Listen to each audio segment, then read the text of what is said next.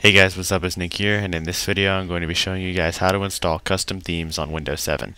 This will work for the final build of Windows 7, 64-bit and 32-bit versions. So anyway, to do this, you're going to need to first patch your system for themes to enable custom themes. You're going to need to have a universal theme multi-patcher, and you're also going to need to download a custom theme that you would like. So anyway, just to give you an example of a theme, I am using the 7 Max Clear Live Black theme right now, where if we go into the Windows Explorer, as you notice, we have clear windows up here with no borders around here. We have this up here is black, this down here glows black. Up here at the top we have the arrows and the X with no borders around them, and they look like this.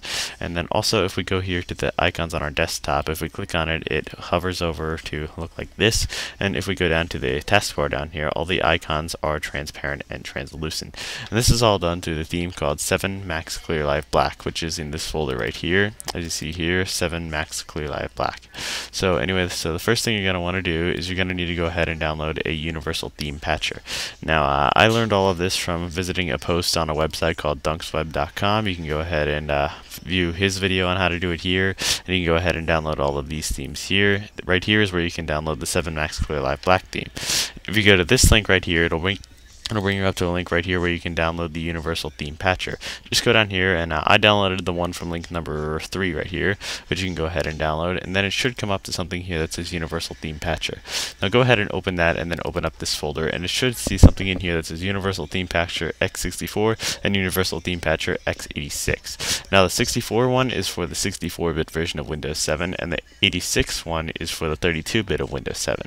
To find out which operating system you are, what you want to do is go to My Computer, right click on it and go to Properties, and then scroll down over here where it says System Type, and here as you see mine says 64-bit operating system, which means that I'm on 64. So since I'm on 64-bit operating system, I have to double click on this one here for 64-bit.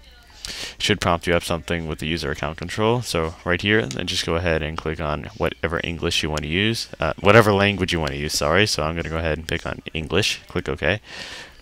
And then right here it'll say Windows 7 Home Premium Edition 64-bit. The OS needs to patch 3 files, but as you see here, I've already patched the 3 files. So to go ahead and patch the 3 files, just go ahead and click on Yes, and it should come up to a window that looks like this. Now right here where it says patch, it should be highlighted like this. So what you need to do is just go here and click on patch here, and patch here, and then restart your system, and then your system should be enabled for custom themes. Then what you want to do is you want to have a custom theme that you want to install, since I'm going to be using one called 7 Max Clear Live Black. But another way to get custom themes is to go to a website called deviantart.com, which I'll just go here. So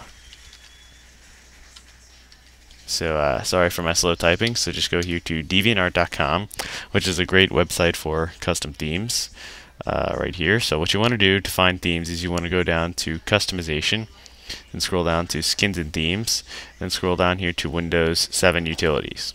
Then it should have themes for Windows 7. What you want to do is just, let me full screen here, you just want to make sure that you're clicked on all times so you can find them, and then you can go ahead and select from any of the Windows 7 themes here.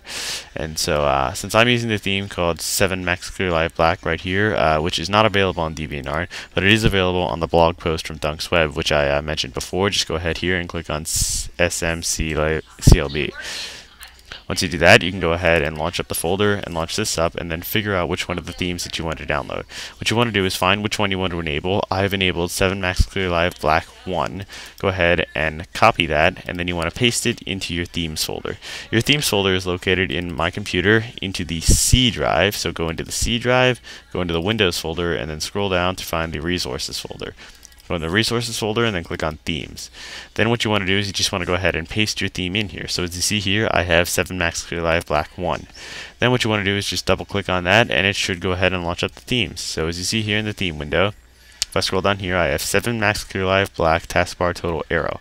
Now just to go ahead and show you the differences between the Windows 7 theme, I'm going to go ahead and launch up the Windows 7 theme here, which will look like this, and up here like this. Now if we go down and launch up the 7 Max Clear Live Black theme, it will look like this. So anyway, you can go ahead and customize the theme any way you want to, but just make sure you have it pasted into your themes folder. So anyway, that is how to go ahead and enable custom themes on Windows 7. You can download any theme that you want to, and you can also install them in a couple of different ways, but so far this is the easiest way that I found to do it. So anyway, thanks a lot for watching, guys. First, I'd like to say that I found all of the information for doing this at this post by dunksweb.com, which I'll post in the video's description.